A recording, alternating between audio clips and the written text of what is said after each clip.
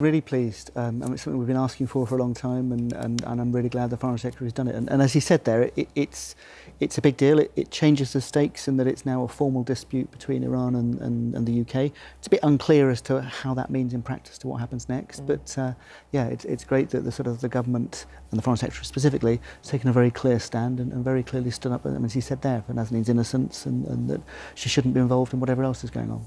We wanted the government to do it to make a clear signal that this needs to be sorted. And obviously what we want Iran to do is to release Nazanin and bring her home.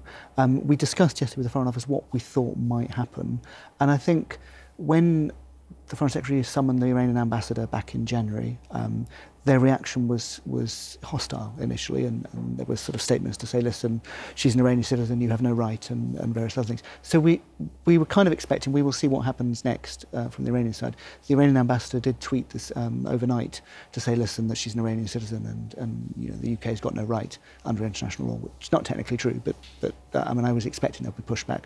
So hopefully there'll be some rhetorical pushback, but then an attempt to sort of try and solve this.